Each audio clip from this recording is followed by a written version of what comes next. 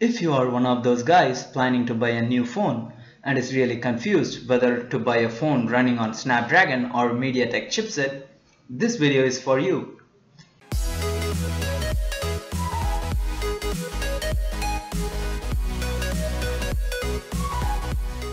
As many of you think, Snapdragon and MediaTek are not just processors, they are called system on chips or SoCs in technical term. So what exactly is an SoC? It is a single chip which contains your CPU, your GPU, cellular modem, Wi-Fi, Bluetooth modules, etc. Now if you are wondering why your old phone doesn't support 4G, that's probably because it doesn't have the necessary radio sensors built within its SoC. So it is important to know what SoC is used in the smartphone you are planning to buy. The two leading SoC makers at the moment are Qualcomm with its Snapdragon range and MediaTek with its MT chipsets. So that leads us to our question, which SoC is better? To answer this question, we need to compare the chipsets and find out what's the difference between them. Considering the CPU, both Snapdragon and MediaTek processors are based on ARM architecture. It is an architecture that is designed primarily for low energy consumption. For example, a typical quad-core processor has two high-power cores for high performance and two low-power cores for low energy consumption. If both use the same architecture, what's the difference?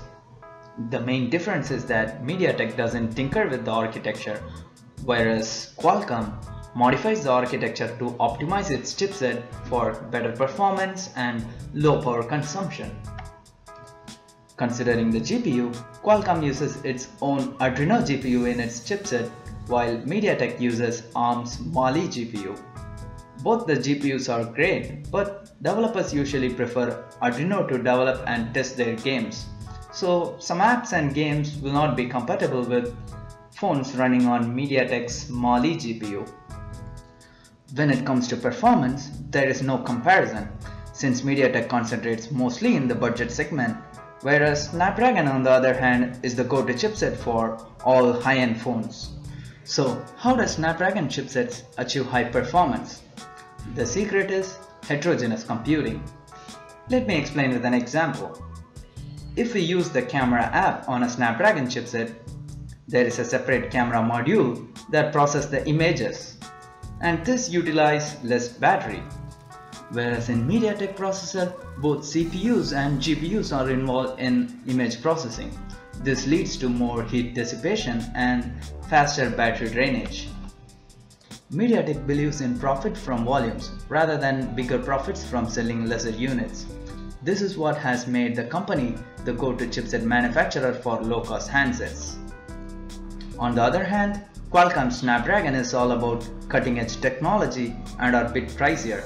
Because of this, phones using Qualcomm chipsets are usually much more pricier than the MediaTek counterparts. So finally, which chipset is better? There is no simple yes or no answer for this. It really depends upon your usage and the price you are willing to spend. Go for MediaTek based devices if you are looking for a smartphone costing under 1200 rupees. On the other hand, when your budget is higher, going for a Qualcomm powered smartphone is a better idea. If you guys like the video, please give it a thumbs up, and for more videos, please hit the subscribe button below.